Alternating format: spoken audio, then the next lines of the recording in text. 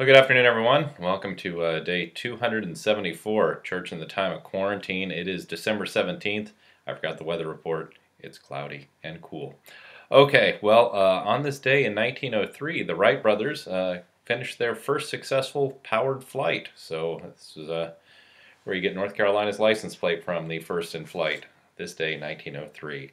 1967, Harold Holt disappeared while swimming.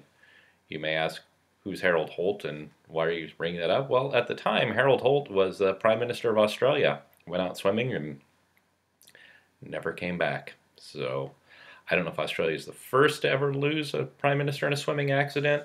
As far as I know, they are. Okay, and then in 1989 on this day, The Simpsons, the long-running cartoon show, made its premiere on this day. Was thinking about how long The Simpsons has been on. It premiered, and I was younger than Augie, so that's a while.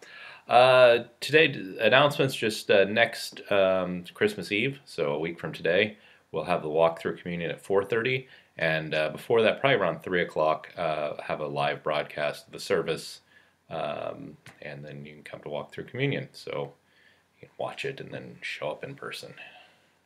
Hopefully that's exciting. Okay, well, trivia for yesterday, we asked to name the German composer born in Bonn in 1770 on December 16th.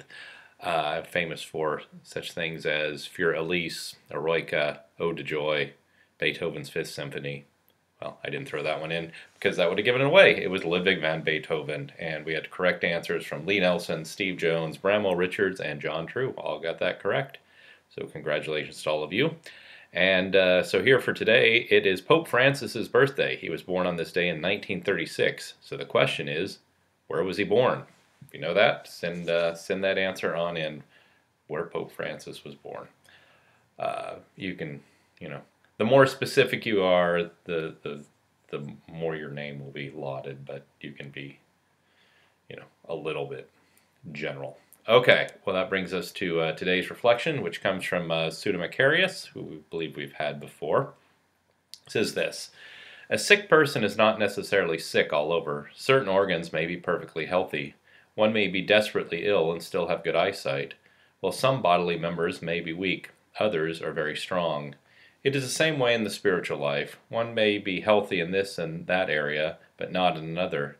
There is always some imperfection. For this reason, Christians are instructed by their Lord not to be judgmental of others. Regardless of who or what they are, the rule applies. They could be outcasts of society, bad people, but we are to consider everyone the same way. Never judge, despise, and classify another person. Regard everyone as flawless. If someone is crippled, see that person is not crippled. It is an indicator of purity of heart when you can look at a sinner and have mercy, notice a weak person and feel compassion.